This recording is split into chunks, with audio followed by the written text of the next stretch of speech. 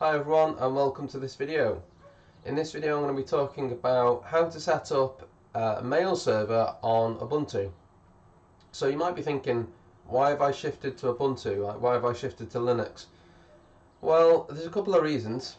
But the first one is, since I've been studying my master's degree, I've realised that Linux needs more attention than what I've been giving it. The reason being is because it's becoming, or I think it's becoming more popular, and the reason for that is because it's more friendly with cross-platform to start with, and that seems to be the way a lot of software development is going. The second reason, it's cheaper. So if you've got a VPS in the cloud, which, let's face it, that's how everything's going.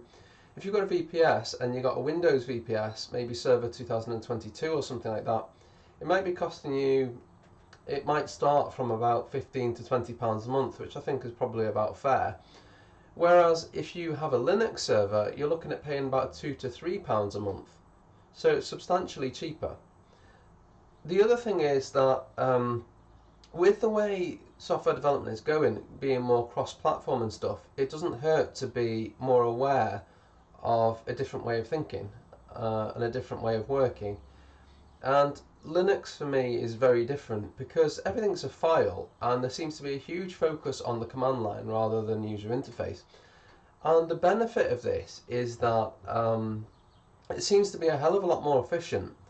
So instead of having to update graphical user interfaces and stuff, it seems to be a lot more lean, and there are of course benefits to this. The downside is that, in my opinion, Linux is not very user friendly. But then if you're aware of the commands and how to use the command line, then I imagine it probably is very user friendly. Anyway, getting to the point. So I'm going to make this mail server, well no, I'm going to make this little server, this Ubuntu server, into a mail server. I'm going to show you how easy it is. So to start with, there's something very important that I need to go over, and that's that if you're dealing with Linux, you need to be more aware of what's going on in the background. With Windows, with a Windows server, I can just install HMail server on it, I can do some configuration, and it's done. The thing's finished. With Linux, it's more complicated than that. And it kind of forces you to understand how things are working. Well, let's crack on. So these are the key things you need to know. So an MUA, which is a mail user agent, you would probably call it an email client like Thunderbird. Okay. You've got an NTA, which is a mail transfer agent, which is something you're probably not going to be aware of if you're only used to Windows.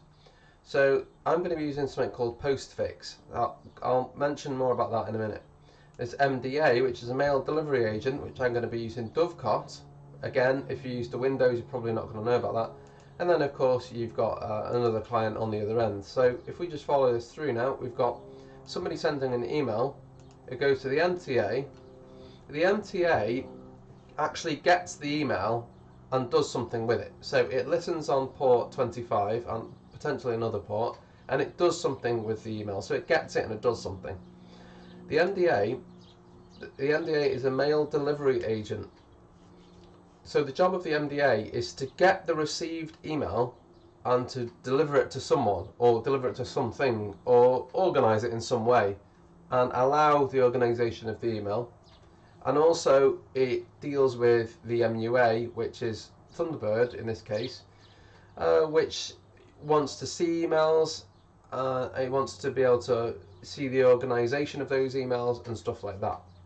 So I guess you could say there are 4 stages. And of course the MUA, it can also send email, which goes to the MTA, which repeats and repeats. So why do I mention this in this video? The thing is, in Linux, you need to be aware of how it works. Otherwise, you can't install it. You wouldn't know what to do. Now, in a nutshell, we need to install the MTA and we need to install the MDA. The MTA is going to get the email, and the MDA is going to sort out or organise the mail. So, with Windows, you could install something like HMail server, and it does all of this. In Linux, it doesn't work that way. So in Linux, we're going to install Postfix and Dovecot, and then we're going to go from there. Okay. Okay, so I've got Ubuntu here. The first thing is we need to right click and then go to open in terminal. Everything's about the terminal in Linux. Now, so the first thing we want to do is to install Postfix. We also need to look at the firewall as well. I'll do Postfix first and then firewall later on. So sudo apt get, no, not apt-get, apt-install Postfix. So what this is basically saying is install Postfix. Okay, just say OK, go to local only in this case, OK, OK.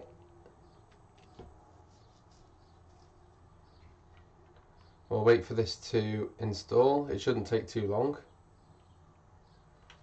So the next thing we want to do after this is installed, there you go, it's installed now. We want to see if it's running, which it should be. It says here, no, nothing needs to be restarted, blah, blah, blah. Let's see if it's running. So we want to do sudo service postfix status. Okay. If you get something like that, it's good news. So I don't know. You see, this is a bit weird. You sort of expect that you're going to press enter or something, but it doesn't work that way. So press Control and C, and it brings you back to the console.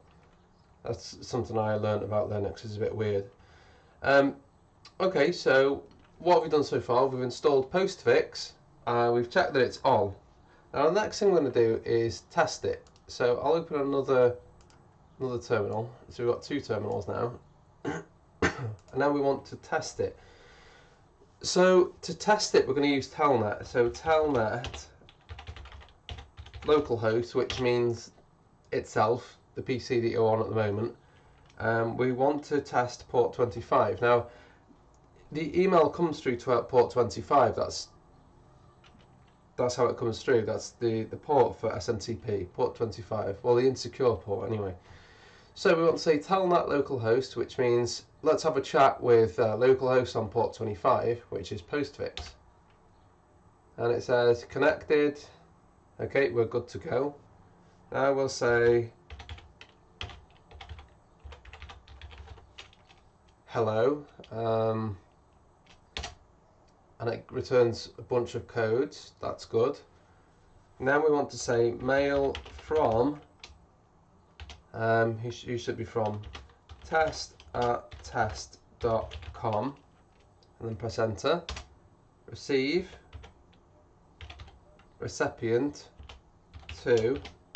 Right, now this is a bit weird. So it has to be somebody who's registered on this PC. Now, in my case, it's Anthony. If you try something else, it'll say no, apart from root, I think. But keep it easy, Anthony. So whatever the user is over here, use that here. So receipt to Anthony at localhost.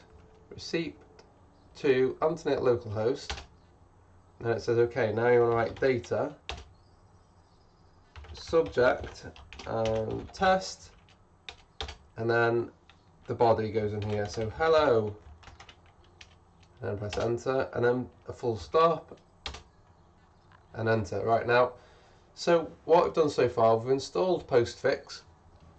We've connected to it on telnet port 25, which is correct. Then we've basically constructed an email over telnet and we've sent it to Postfix, and we've got a message back here saying it's queued. Now at this point here we could do with seeing where it is. Now I could probably guess where it is. Oh, there we go, that's why it's doing that. Okay, you could probably guess. It would probably be, I don't know, var maybe, mail. Oh, there you go, there it is. So I open that, and there's the email, right? So it's worked. However, we need to go a bit further now. So we've installed Postfix, which is the MTA, and we've tested that it's working, and it is working, so everything's good. Now we need something so that we can, well, we need Dovecot basically. We need to implement IMAP and POP3 or one or the other. So we need to do a similar sort of thing. So sudo apt install Dovecot imapd